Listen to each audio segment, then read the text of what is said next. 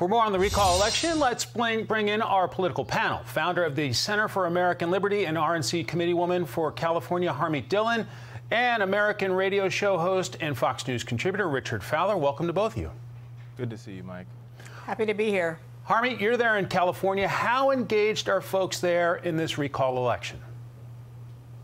Well, I think people are pretty upset across the political spectrum about the abysmal situation we have here in California. You heard Larry Elder mention some of the main reasons, but for decades now, Democrats have been controlling California and failing California. For the first time ever, we are losing a congressional seat in California because so many people are moving out of California. So this is really a referendum on the leadership of California. The recall effort had nonpartisan and bipartisan support, and this is a final chance for Californians to take back our state.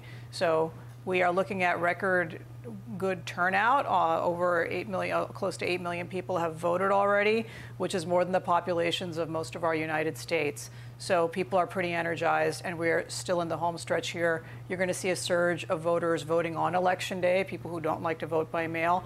And we're going to see, I think, record turnout here for a recall election. Interesting. Some prominent Democrats are heading to the Golden State to help Governor Newsom in the final hours.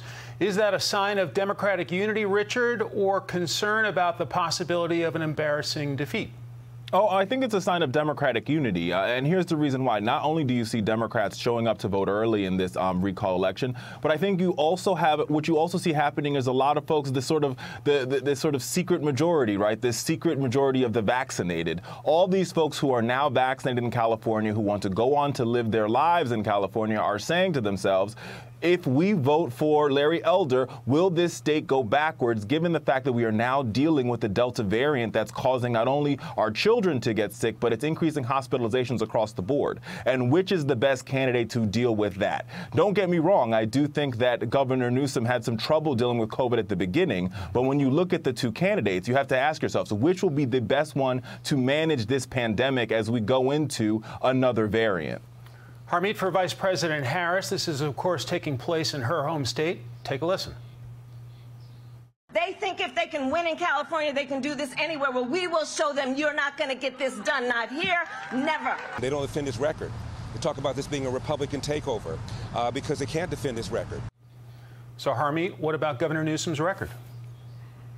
Governor Newsom's record is absolutely abysmal. He's lied to Californians about the amount of effort that he is spending towards fire prevention. He cut the budget for CAL FIRE by $120 million.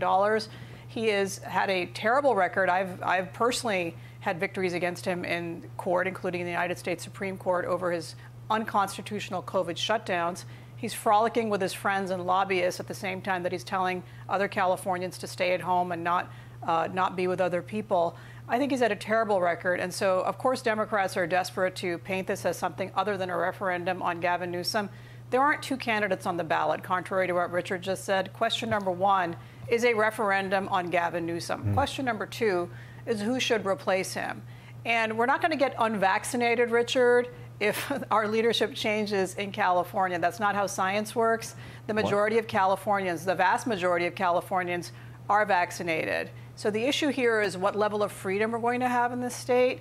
Are we going to continue to have, literally in my city of San Francisco, gangs of criminals roaming the streets in the nicest neighborhoods, breaking into cars and knocking over people in broad daylight? Are we going to continue to have that in this state?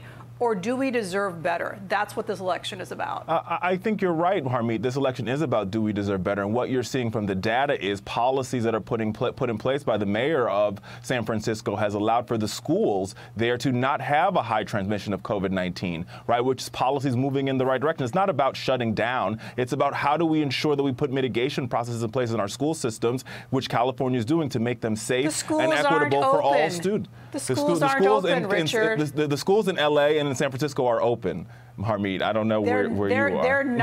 They're not open the way they used to be. And there are hardly any children in San Francisco. Please educate yourself. So are there students, so there's not in-person learning in San Francisco and LA. Is that what you're saying? Barely. And for the last 18 months, there was none. What's barely? It's not the regular is it 5 days a week? All right. It's not 5 days a week the same way Yes, it was. it is. It is not the same way it was. Please educate yourself. Soon I am. I'm very educated. I'm telling you it's 5 days a week. Soon we will find out what California voters decide. Richard, Harmeet, thanks so much for your time. Good to see you, Mike.